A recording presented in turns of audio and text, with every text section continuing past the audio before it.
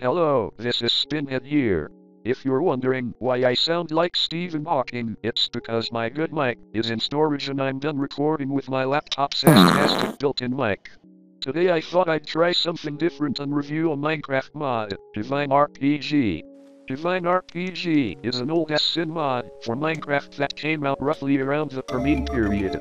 Recently it just got updated to 1.16, but it's been around since before 1.7.10. Feel old yet? In this mod, after defeating the Ender Dragon, you fight several cosmic horrors and overpowered demons until you have enough materials to enter the several magical twilight dimensions and get royally ass-fucked by unicows and abominations against nature until you have a weapon so ridiculously strong that small creatures run in terror of your massive dropping cock.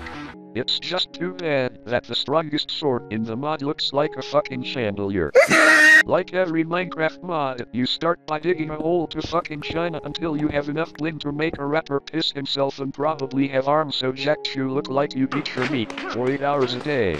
Once you defeat the nightmare-reducing boss monsters that are impossible to beat without a goddamn strategy, you can use your stupid magic clock to explore these acid-trippy dimensions.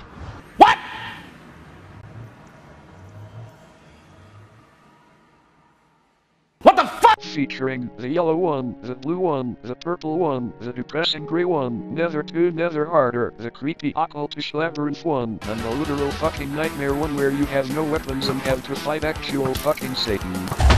You can also use a magic snow globe to enter a frozen Christmas hell. This mod has a metric shit ton of content including 50 bajillion mobs, tons of weapons including magically powered machine guns, and so many new colorful building materials you can feel like you just entered a fucking My Little Pony rave. Also pumpkins. This mod is really fun, despite being hard as walls. But while it adds a lot of content and is very self-contained, it's such a complete package that it takes a lot of tinkering with it to make it compatible with other mods in terms of progression. If you combine it with the wrong mod, it can easily render half of the weapons useless if you keep certain weapons attainable early game. Overall I would still recommend it though. Its weird cosmic aesthetic is very nostalgic and reminds me a lot of early Minecraft. You know, before it was ruined by 5-year-olds. You're both dick tits. Stop calling us names, that's not nice. You should apologize. Shut up, dick tit! Thanks for watching. If you like this kind of content, leave a comment letting me know and I'll make more like it in the future. Ah, sweet! Hot tub! Yeah, that's... Why don't you go try out the new hot tub, bro?